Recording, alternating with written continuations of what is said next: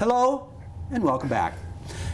As you know, if you watch this program with any frequency, I love to support those who help others, and doing so on this program is a way that I am able to participate in many different groups. This evening, we're going to have a conversation with a fellow who's been here a number of times over the years. We're kind of old buddies by now. He does fantastic work on behalf of patients and their families all across the Utah Valley, and it's always a wonderful thing to bring him back to this program. The Can Survive fundraiser is coming up on the 2nd of November. The organization is called Needs Beyond Medicine, and its founder and head is with me now. This is Philip Brown. Hi, buddy. Hello. How are you, man? I'm good. How are you? Good. Welcome back. Thanks for having me. We're kind of old pals by now. Yeah. It's been, is it 3-4 years? Is it 4 Probably years? at least 4 years. I think so, yeah. How are you? Good. You look great. Well, thanks. Just You know, I'm a little casual tonight, you guys. I apologize for that, but I knew that this guy was going to come dressed to the 8s and the 9s, maybe even the 10s. have to do what I have to do sometimes. That's right. Well, you certainly, you looked the part, and I don't say that in a silly way, but the work that you do and the kind of tasks that you have to perform as the head of a charitable organization, we want a guy that looks like this, not like this. Come on. I try. I do my best, so. So let's do this. For folks who may not have heard of Needs Beyond Medicine before, tell folks about the work that you do, and give a little bit of background on how you came to feel so passionately to make this your life's work. Yeah, so I started it in 2006. Wow, so you're it's over a little 10 over years. 11 years old That's now. amazing. So That is so cool, man. High five that. thanks. Well, right, the business of philanthropy, the business of service to others can be really difficult. There's a lot of people out there asking for money for all kinds of causes that are worthy. Right. And so we help cancer patients with non-medical expenses while they're in treatment. So rent, groceries, transportation, anything non-medical, we helped. A lot of I mean, you cite the big ones, but it kind of goes on and on when you start looking at your monthly budget after you've been dealt a diagnosis or that sort of thing. So yeah, it's huge. So we are lucky enough to work with all of the hospitals and clinics throughout the state. So we do cover the entire state of Utah, and we put this fundraiser together. This is our 9th year doing it. It's called Can Survive, and it's a photo gallery stroll of cancer survivors. Some we've helped financially, and then others have just volunteered to have their photo taken, and then next to each of their photos is their story and their type of cancer they're diagnosed. It's fantastic stuff. So. And of course, we hung out last year. I was fortunate enough to get to be a part of the silent auction and the big auction and the whole works. There's some really fantastic speakers, and I think a nice combination of poignant moments, but also a nice lighthearted kind of atmosphere for the party. Yeah, and so we'll have speakers this year again, some of the survivors we photographed, and then silent auction items as well, and raffle items. So it'll be a great night. We'll have a cash bar there as well, and thanks to our sponsors, the Falls Event Center, which is hosting the venue again this year, and also the Sorensen Legacy Foundation, which is our main big sponsor. So good stuff. What's different about Can Survive and what you're doing nowadays than a year, or maybe compare where you're at now to 5 or 10 years ago when you first started the organization? What's the journey been like for you, and also talk a little bit about your goals in the long run? Well, I think it's ups and downs, obviously, but with Can Survive, fortunately enough for us, it's always been increasing every year, and people that attend constantly say, hey, you need to do this again next year. So we look at different avenues. I know in the last couple of years we started having the speakers speak because people were wanting to hear, hey, they want to be more personable of, hey, this is what I went through. This organization was able to help with these bills. So I think that's the biggest draw, and it's more a night dedicated to all the survivors because they were have been in such a journey and are still surviving and being helpful. But I think the long haul, it's just increasing, obviously, our support and also just the income that we are able to receive from the event to help the organization throughout the year. I assume you're probably fundraising throughout the year. Right. So this is the big night when you try to put a really nice chunky number in there to the coffers, but I imagine that's something that you're kind of always thinking about and always working on.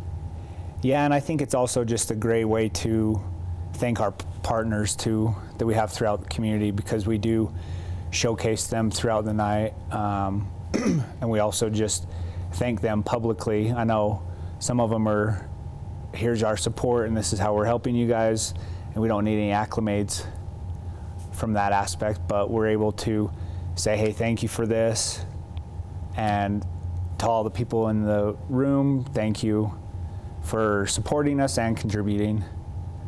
And I think especially this year, I know this is the first year we're actually going to have, it's actually just up in Heber City, it's called Mrs. Call's Candies. So they are partnered with us and are going to donate some gift baskets, and then also all the guests will have access to their great caramels that they do. So I'm a caramel guy. Yeah, so and they're amazing. Easy sell here for sure. But otherwise, the format is pretty much the same this year as what we did last year? Yeah. So we'll have the auction items and raffle items. We have different auction items this year than previous years, but we have the unique stuff. You spoke about ups and downs, and of course any organization, whether it's a charitable organization or a for-profit business, has those ups and downs.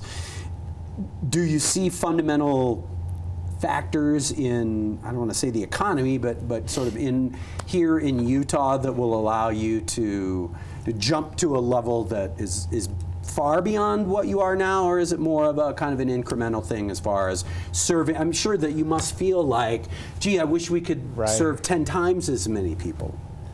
Yeah, I think it's a mixture of everything. It's obviously the economy downfall was a huge hit, and then I think all charitable, and I think it's also just there's so many, like you mentioned, there's so many charities out there vying for people's hey, available dollars. Can you donate or sure.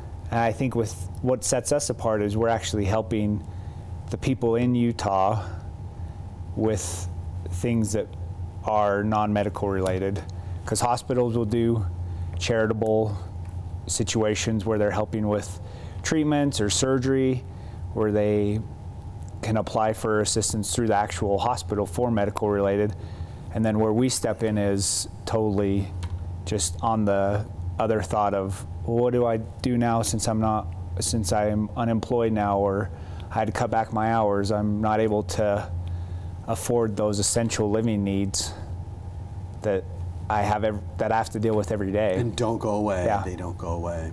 That's heavy. Must be an incredibly satisfying kind of work to do, to be able to see the gratitude that people have when they receive assistance from Needs Beyond Medicine. Yeah, I love it, so. Still going I have after a good all conscience, these years. so. Yeah, right. I can sleep, and it's great, and it's an eye-opener too, because it's like you think about your worst days, but then that next day the phone call comes in and says, hey, I'm going through this and this and this, and I'm having surgery, and then I have 10 weeks of radiation or chemo, and then it's all put back into perspective of, oh wait, nothing's no question that bad off. And you know, it's an interesting thing that you say that, because I'm reflecting on a friend in Los Angeles who was diagnosed with a tumor early in the summer and had to do the chemo and the radiation prior to surgery, just so that they could perform a safe surgical procedure to remove the cancerous tumor.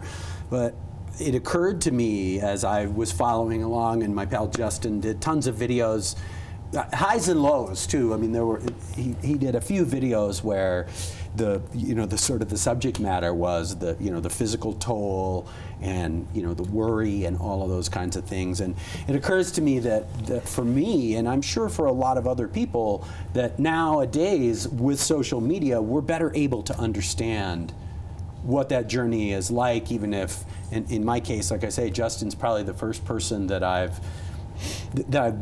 know personally who's gone through it, who has shared, and like I say, he's in LA, but the videos and that kind of thing, and I found myself tuning in, right, almost like an episodic show, and I say that in a beautiful way because he shared so much. Is there a time for you when you get overwhelmed with the emotional side of the work? Because in essence you're a healthcare provider or a care provider in a way.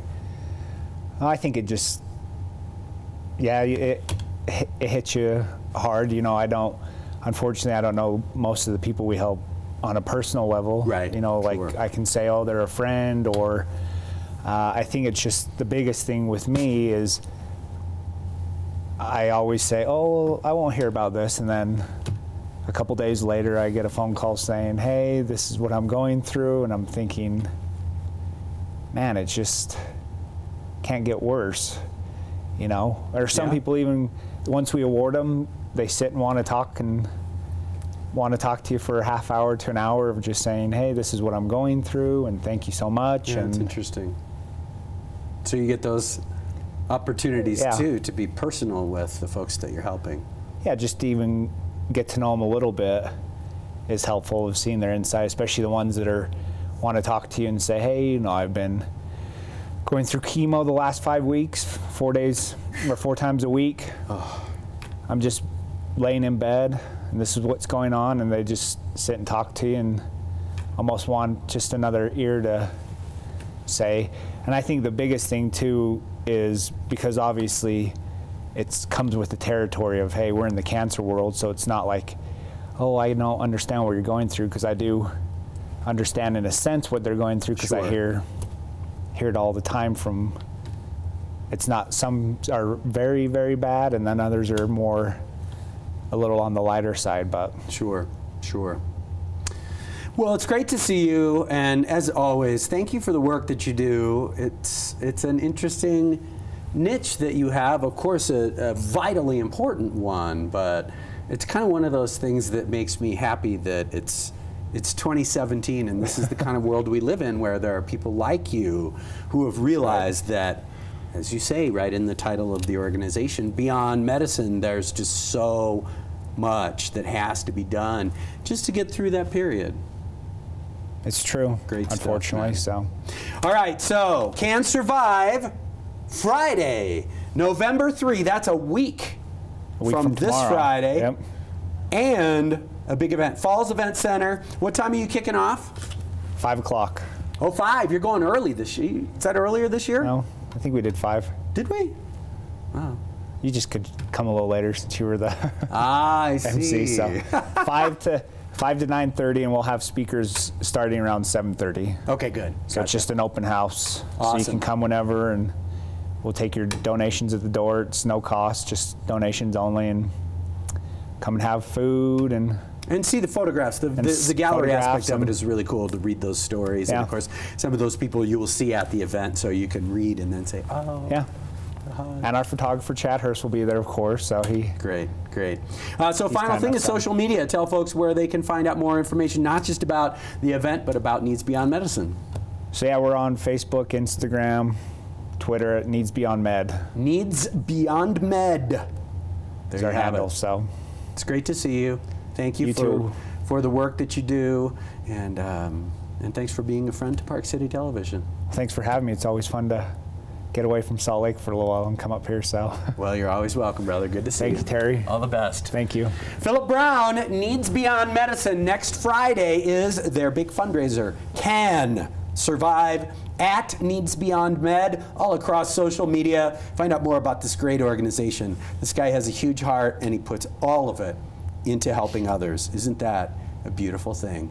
We'll be right back after this. Please stay tuned.